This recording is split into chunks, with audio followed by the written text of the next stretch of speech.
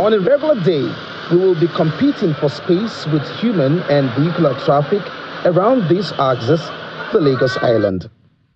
When this DNA Center and Forensic Lab was built by the previous administration and commissioned barely 6 months or thereabout after its commissioning, coming under the heavy stamping of protesters that became rioters, this center was set ablaze and brought to its knees as it's standing.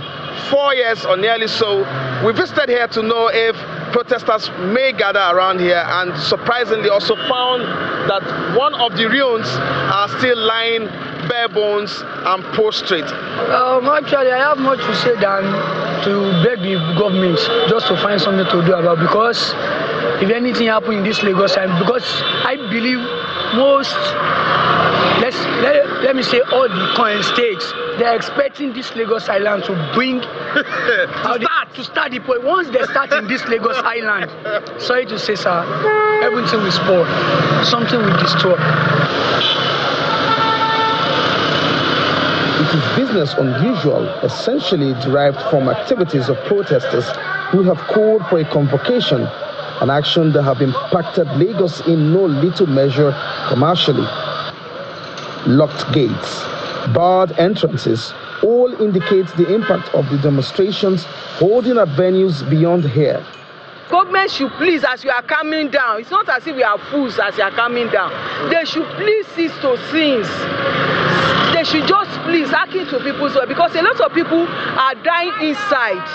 A lot of family cannot eat 3 square meal, not even 2 square meal, even to talk of a day meal. They cannot afford it. There is no price control, no more price control. Everybody wants money, everybody wants to blow. So that one also added to it.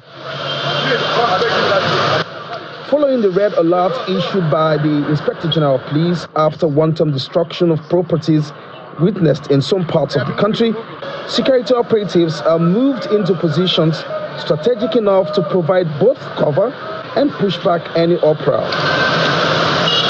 Awolowo Road in Ikoyi, Paloma Roundabout, through the Ikoyi Link Bridge and towards the Lekki Toll Plaza, the area is calm and quiet. Protesters don't seem to have this place in focus, or may have simply complied to the restriction order of where to converge. I think the government needs to do more, in all reality. I think the president needs to come out to address the people, to tell us the plans. You know, people are definitely aggrieved. Things are not going right. Food is too expensive. The power is too high. Well, everything is like there's no light at the end of the tunnel. So I believe he needs to come out to tell us, okay, this is the situation. Give us this time so that we can work things out, or reverse some policies. How many passengers don't enter this Aja motor? My brother, this morning no passenger. Everywhere is dry. See, as you can see, the whole bus here, no one is loading. There is no passenger. There is no passenger.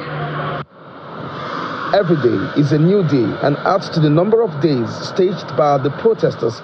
Will they wane, or will they present a stronger formation in pursuing their agenda? The devil is in the details. Olu Phillips, Channels Television News.